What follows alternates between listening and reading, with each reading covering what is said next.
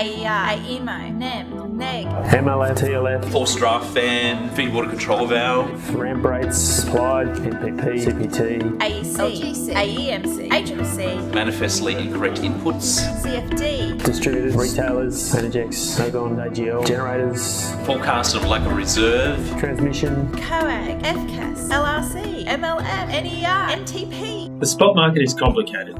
Let's simplify it using our burger analogy.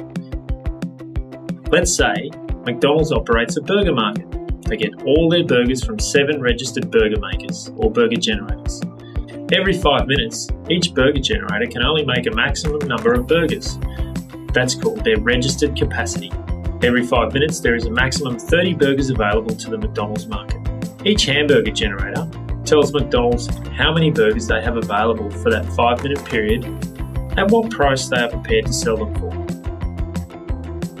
4 shops each say they have all their burgers available to sell for $5. Another 2 say they will sell 4 at $10 each.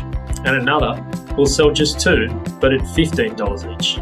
So McDonald's now has a supply stack, a burger stack, where each burger supply is stacked on top of each other in price order from lowest to highest.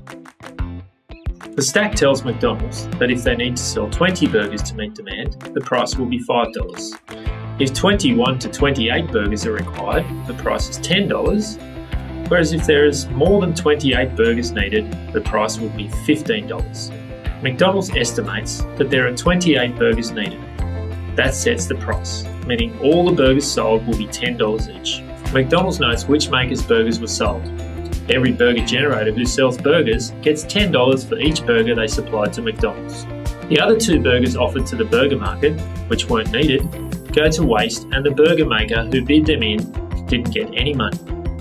Then, the process starts again for the next 5 minutes, which is lucky as we're always needing more energy and burgers.